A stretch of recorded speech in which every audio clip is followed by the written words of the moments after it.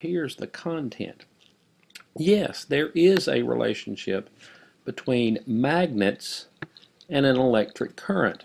Now, it wasn't really discovered much by the scientific community until about 1820, but even before then, a lot of people kind of had a suspicion that magnets and electric currents had some relationship. After all, whenever lightning strikes, it can change the direction of a compass needle. And in the thunderstorm, iron pans sometimes become magnetized. So what is happening when you have electricity, for example, going through a wire? When you have electricity going through a wire, or even just the charge of ions, you do have a magnetic field around it. And you can see in this picture kind of the diagram of the magnetic field that goes around it. And this magnetic field is positive ions. So it would be attracted to things that have negative ions. But kind of the point here of what's called the right-hand rule is the right-hand rule tells you what direction this magnetic field flows.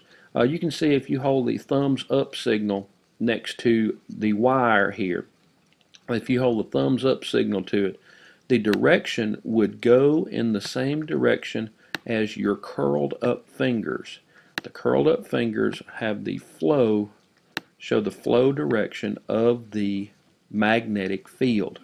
So anytime you have any wire with electricity run through it, you have a magnetic field around it.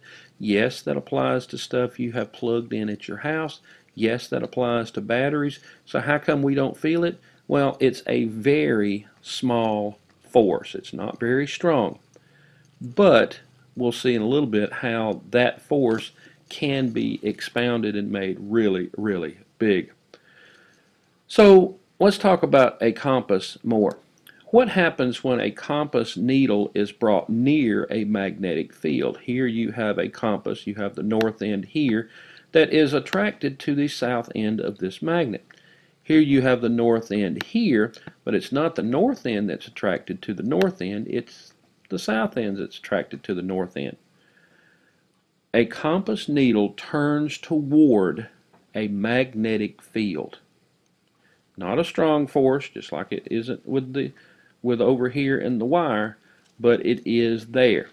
The larger the current, the stronger the force to steer these magnets toward it. Well, anyway, I have another design here. Here we have a wire, and there's no current running through the wire, so you have all these pointing to the north. But notice what happens whenever you have this wire which has a current running through it. Look at what the direction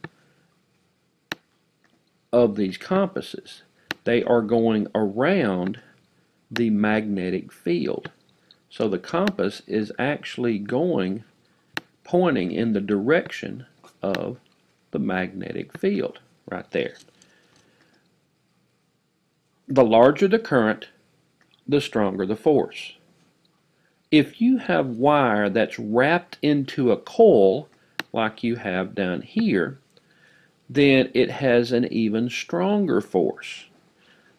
Send electricity through this and it has more of a magnetic field. In fact, a considerably higher degree of magnetic field around it, you might say.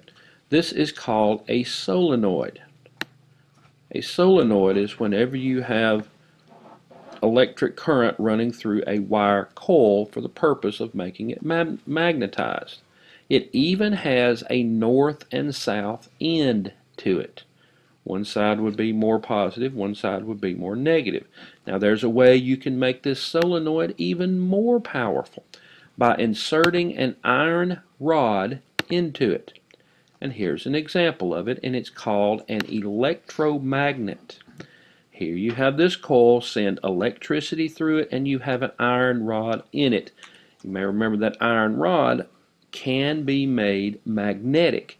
And in this case, with the current running through it, it makes it even more magnetic, and it makes the wire even more magnetic just because of its presence there. This is called an electromagnet. Now look at these other electromagnets here. This magnetic, electromagnets, my bad. Here you have the wire going around this iron nail, and it makes for more power than it would have if just the wire were by itself, or even if it were just a solenoid. And take a look at this one up here. This has a huge degree of wire going around what looks like a very well established iron bar. These are called electromagnets. Electromagnets really can influence a lot of the, what's the word I'm looking for? Can't really come up with it, but it really influences some of the inventions that we have that we kind of take for granted. They have electromagnetic magnets in them. Now, this kind of brings up the point, since you have this iron bar here, which is not magnetic until it has a magnet around it, as to what is magnetic and what is not. All magnets are created by movement of charges. Now, in theory, everything has movement. I have an example here. Here's an atom, and protons or neutrons are in the nucleus, and what do you have flying around it? You have electrons that are flying around it. These electrons are causing movement in every object. The desk you're sitting at, there is movement in it, even though it looks still at this level. Same thing with the sofa you may be sitting on. There's movement there on the atomic level. So in theory, this electron spin would cause pretty much everything to be magnetized. But you and I know that everything is not magnetized. In fact, it's only a few things that are magnetized. Here's what scientists think. They think in some cases the electron fields of an atom cancel each other out. And that means the material is not magnetized. But in items such as iron, nickel, and cobalt, not all of the magnetic fields cancel. So that's why scientists think some things are magnetized and some things are not. That brings us to the term called domain. Domain is where groups of atoms are aligned in a common direction. When that is the case, like in this diagram here, when that is the case, magnetic fields can sway these domains toward its opposite charge, and it would make it magnetized. So if we have some kind of magnet here, since this atom here has domains of atoms facing in the same direction, it is more likely to become magnetized. Atoms that are unmagnetized and do not have domains of atoms facing in the same direction are less likely to be magnetized. So that's kind of a heads up on what that is. Let's take a look at this term galvanometer. A galvanometer detects and measures the amount of current flowing in a circuit. You know, we've talked a little bit about voltage, and we've talked a little bit about amps, and we've talked, well, that amps are part of current. So it measures in ammeters, that measures the amps, and we already know about the potential energy is in volts, but it also measures that potential energy in something called voltmeters.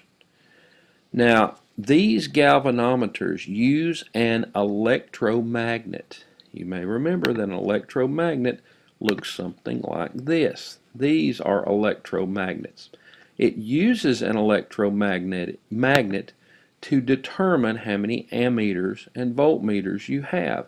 And you can kind of see here that the current is flowing through this electromagnet area. You have the coils that are wrapped around. You have an iron bar that is flowing in, that is in between. And it measures, the more it measures, the more it will turn the galvanometer. It will turn that electromagnet in there. And that will show you the degree of ammeters and the degree of voltmeters. The greater the current, the stronger the electromagnet's magnetic field, and it rotates the lever more. Now, we actually get an magnet in electric motors. I'm sure you have seen electric motors. An electric motor looks, well, I guess the most common one you might see is something like this. This is a very small motor, but you can see you have the ions that will be flowing in these cords here. And here's a little bit bigger electric motor. And here's a real big electric motor. And I guess you don't have to read all of this that is around it, but you can see you have the electricity that is coming in and that is leaving. You can see that we have the electromagnet in the motor. So we have the iron bar here, and we have the coils that are wrapped around it here. It looks like it's something solid, but it's coils that are wrapped around here. So this electromagnet makes the electric motor. Now here's just a little bit about it. Electric motor spins coil with an electric current. So electric current goes through here, through these coils, and the shaft is attached doing whatever desired work it is. And this particular thing here will spin. Whenever you have the electricity running through it. There is something called a commutator and brushes on an electric motor, and they can reverse. They go back and forth and back and forth. And what happens is the magnetic part of this, this makes a magnetic field. What happens is the fact that this is reversing will constantly have repelling going on. So whenever it's constantly repelling, that keeps things turning. It keeps things turning whenever you have the constant repelling going on here. So it keeps this going back and forth. Motion caused by a magnetic force can produce sound waves. So here we have this electromagnet in here. We have the coils around. We have the iron bar here, or whatever permanent magnet we want in there. So we have the coils that you send electricity through it, and it makes the whole thing vibrate. So it can produce sound waves. It's wrapped near the cone, or wrapped with the cone around it. Cone is attached here. So when the current runs through, the magnetic field causes it to move. That makes the cone go in and the cone go out. When the current is reversed, the cone moves in the other direction. So cone goes in, current is reversed, cone goes out, and it makes the desired waves. And you can see that we have the magnet here. That's the electromagnet, which is right here.